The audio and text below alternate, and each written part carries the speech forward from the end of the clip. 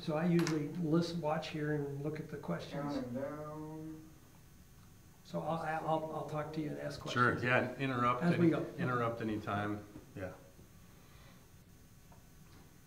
Good afternoon, everyone. This is Dave Schade here, Director of the Division of Ag. So we're welcome to our Tuesdays at 1 o'clock where we do Facebook Live. And with me today, I have Dan Coleman. Dan is an eradicator extraordinaire. He's our guy that's working to make sure we get rid of some of those really nasty invasive plants that are impacting our environment out there. So welcome, Dan. Thanks. Thanks for coming in today. So why do we in the Division of Ag deal with invasive plants? Well, like it or not, you'll find that any kind of an invasive, if it's going to get into our natural environment, is going to impact the environment and it's going to impact agriculture. So some of the things that we're working on right now, just so we know, so unfortunately in Alaska and in the US, we've now got confirmed Ralstonia solanacearum, and I can never say these names, race 3 bivar 2. So what is that?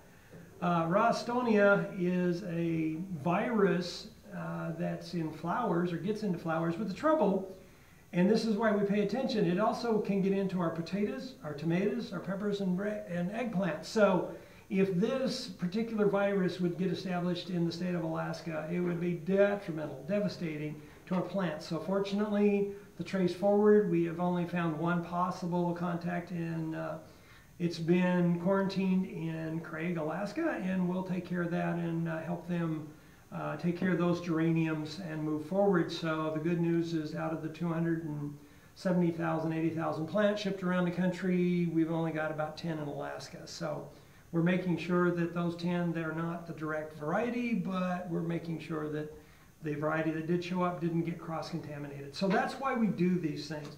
A couple other things we're going to work on over the next year is we've got a request from the forest community to quarantine or to outlaw European bird cherry and or what they call the Mayday tree, which is something that we'll be working on this summer.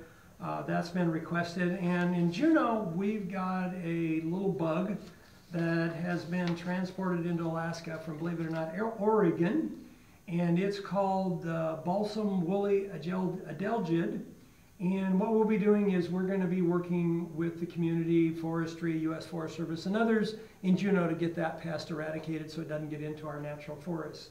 So with that little bit of an introduction, the big project we have going this summer is with Elodea, and Dan is our lead on that project. So, you know, since we're going to be spending over the next few years $2 to $3 million on this, we wanted to talk a little bit to the public about why are we going so aggressively against this plant, why Dan needs your help in the public to identify and make sure we get this eradicated.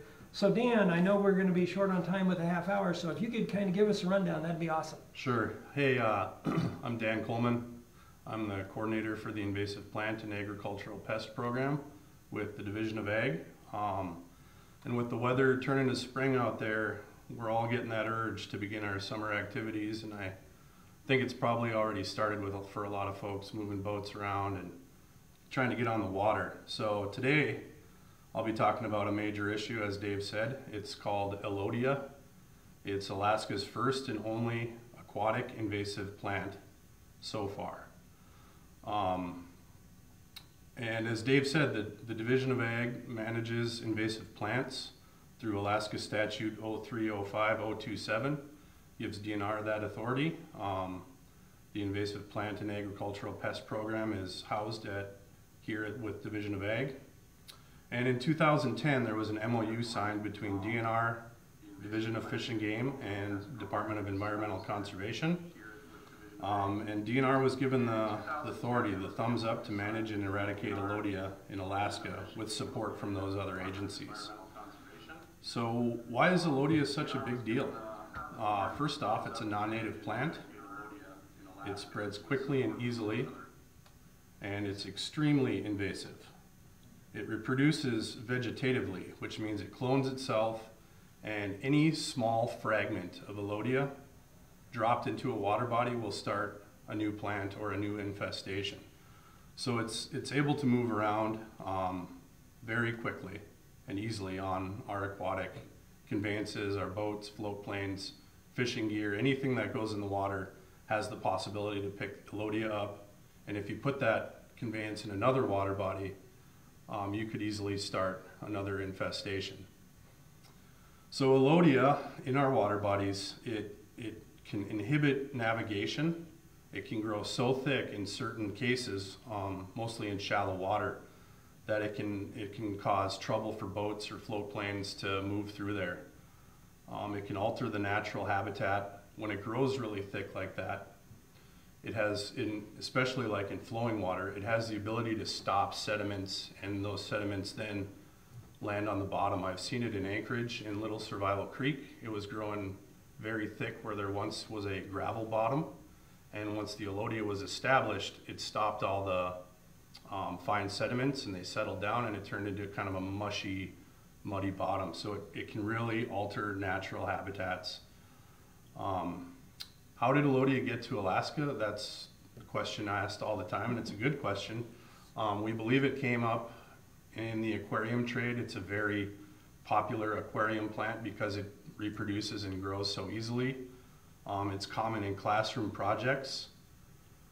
You know, you give every kid a little clipping of this stuff, they put it in their own little bag or tank, and now they've got their own plant growing.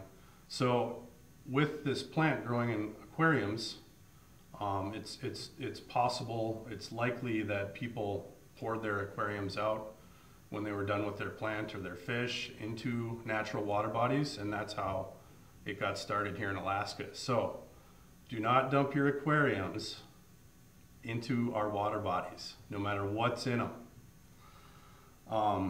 So how does Elodea spread? I mentioned that any little chunk or any little fragment of this plant can turn into a whole new plant or infestation. So these plant materials, they get caught on our equipment. And then that equipment, we move from one water body to another, and that little chunk falls off, that little fragment begins a new infestation. So what does Elodea look like? And John's gonna cue up here some slides. This is a picture of Elodea. The real thick fragment is kind of newer growth. The fragment on the left, the leaves are kind of spread out a little bit, but you can see it, a good way to identify it, it grows, the leaves are arranged in whorls, and whorls of 3 typically. Next slide, John. You can kind of see the leaves are spread out, the whorls are spread out, and they have 3 leaves per whorl. You can go to the next one. Near the tips of the plant, the whorls are kind of close together or smushed. You can go to the next one. There you can really see, well, whorls of 3 leaves. You can go to the next. And here's a cross section.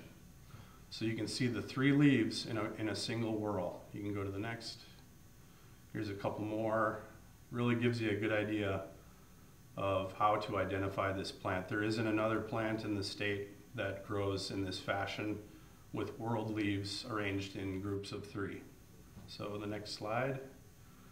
And this is what Elodea looks like growing in water pretty close up. The next slide will show us backed off from that just a little ways. You can go to the next one. So that's what it looks like. If you've got a dock with some shallow water and you see some plants growing in this fashion with 3 leaves, you may have Elodea. So go to the next slide, please. Here again, we're just backing off a little further. You can see the Elodea in the water, and it's totally taken over this channel here. This is from Sand Lake. Next slide.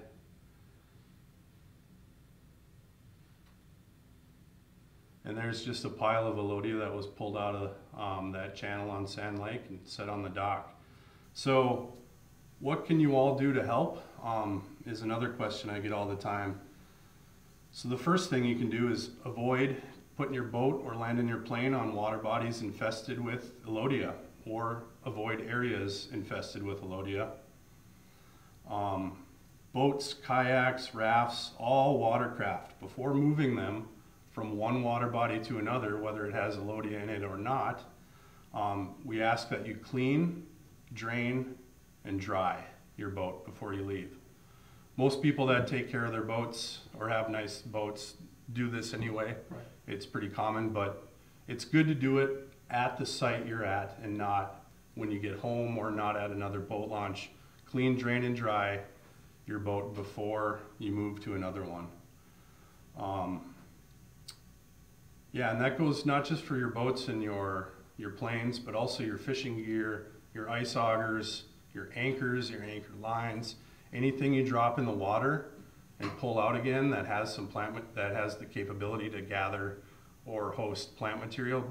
We ask that you clean, drain, and dry those things before moving on to another water body. Float planes, again, avoid infested water bodies. Taxi and take off with your rudders up. I know a lot of float plane operators that go in and out of Alexander Lake have started doing that, taking off and taxiing with their rudders up. Clear your rudders once you take off. You can do that by shaking them off real good, lifting them, dropping them. It's pretty common practice for the operators that go in and out of Alexander Lake, also Lake Hood, which once had Elodea. The other thing you guys can do is report any suspected infestations. Take good pictures of the plant, try to get pictures of the leaves, how it's growing in the water. Take some GPS coordinates, note the location on a map. You can also call me or email me. My information is on our website. Or you can use the Alaska Department of Fish and Game's Invasive Species Reporter, and that phone number there is 1-877-INVASIVE, INVASIV. So how are we doing on time here, guys? I tried to... You got about 15 minutes for the rest of the program, so we're doing really good. Good. Doing really good. Keep it up. Good. So now we can kind of talk about where exactly Elodea is located. That'd be awesome. And John can move on to the next slide here. So in interior Alaska, Elodea is located in Chena Slough, in the Chena River, Chena Lake, Birch Lake, Bathing Beauty Pond, Tochacket Slough, which is downstream of Nenana, and Manly Slough, right in Manly Hot Springs there. Moving on to South Central, or the next slide. We've got Anchorage, and in Anchorage, Elodea is located in Little Campbell Lake, Sand Lake, DeLong Lake, and Lake Hood. Those water bodies have all been treated and are Elodea free currently, but we are also monitoring those very closely. Jewel Lake has Elodea. That was treated last fall, and we plan to do so again here this spring. And also Little Survival Creek on the south side of town that flows into Potter Marsh, and it has Elodea. I've been treating that one as well for a few years, and it's looking really good, really clean, but we're continuing to monitor that and all these infestations. Next slide, please. Outside of Anchorage in south central Alaska, Elodea is located in Alexander Lake, Sucker Lake, and in last fall we found it growing in Big Lake in a few spots. And we've treated all of these lakes, but these treatments are ongoing and it's multi-year projects. Big Lake, we're going to be spending a lot of time mapping it out, figuring out exactly where the Elodea is growing and spot treating it as we find it. Next slide, please. On the Kenai Peninsula, Stormy Lake, Sport Lake, Daniels Lake, Beck Lake, 2 lakes connected to Beck Lake have all been treated and are clear of Elodea. Again, we're continuing to monitor that with partners down on the Kenai Peninsula. And also last fall, it was found in Sandpiper Lake on the north side of the Kenai Peninsula in the Kenai National Wildlife Refuge.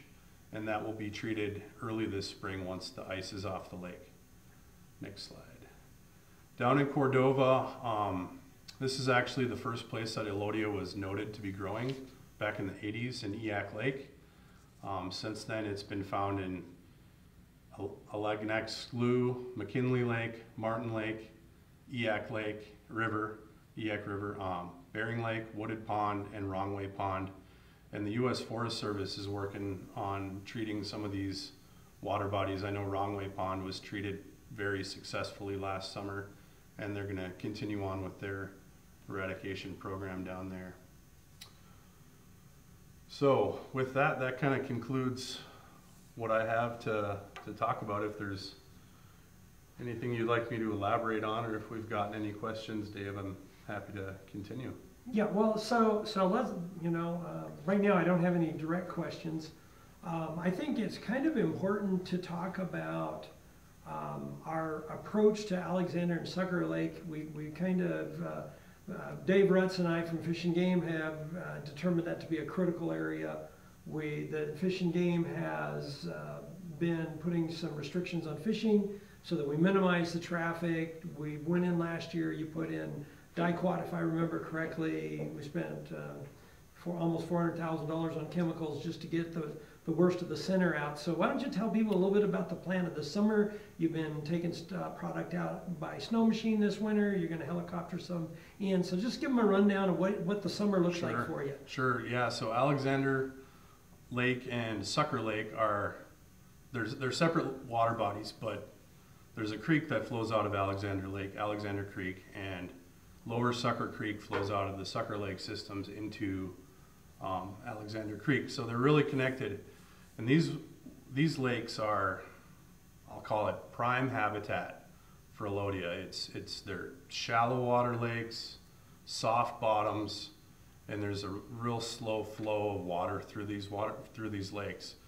And Elodea has really taken off there. And these lakes are fully infested.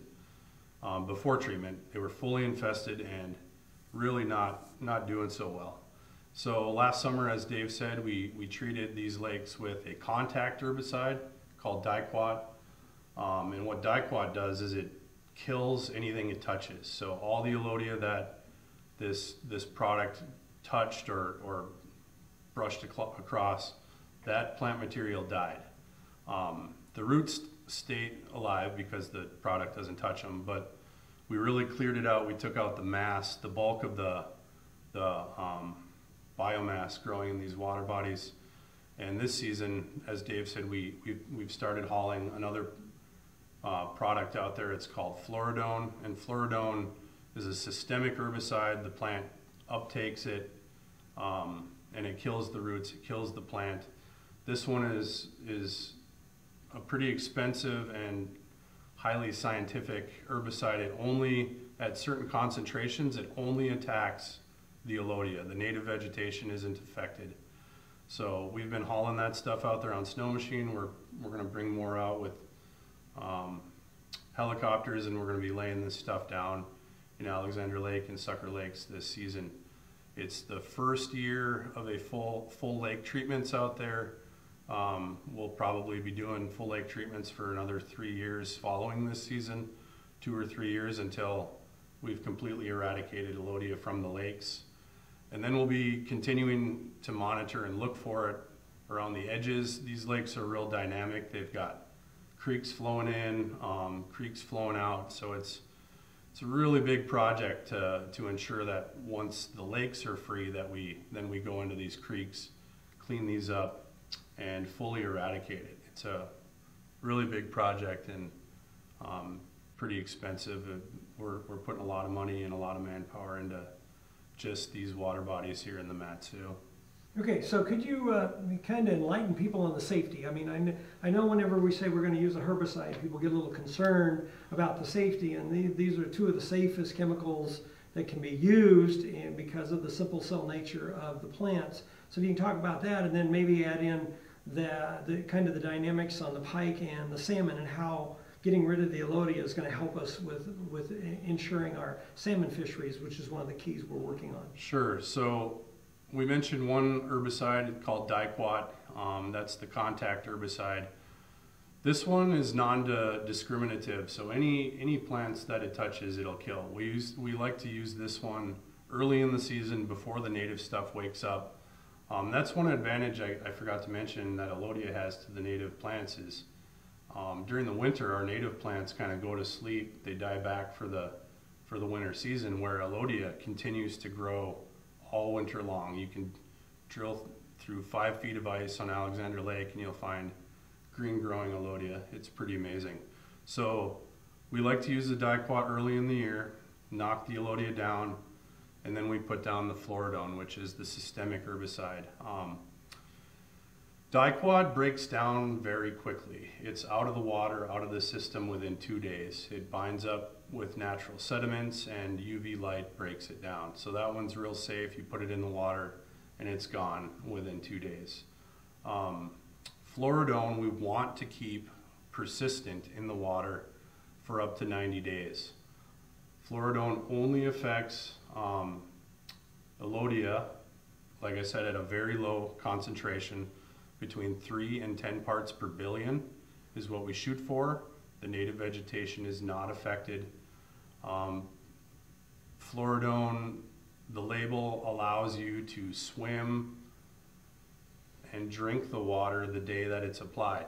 So it really doesn't have an effect on humans. It only affects plants and their chlorophyll, and at low concentrations, which we shoot for, it only affects Elodea.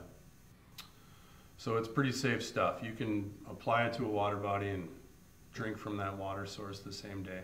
So folks, when we have it on a recreational lake and we do some treatments, we put up signs and warn people that we're doing it so they know, but there's really no danger to public health. Correct. So and the other thing is, you know, I really want to give a shout out to both Fish and Game and to DEC, our partners in this endeavor.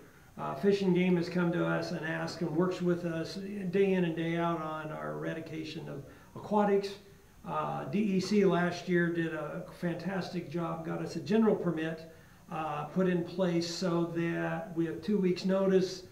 We can be out on these infestations and not let them explode and grow. So maybe you can touch on Sure. how fast this stuff can move through a system so people kind of know why we want to catch it early. Yeah. So as Dave said, that DEC got us on the general permit. We can treat within a couple weeks of finding a new infestation.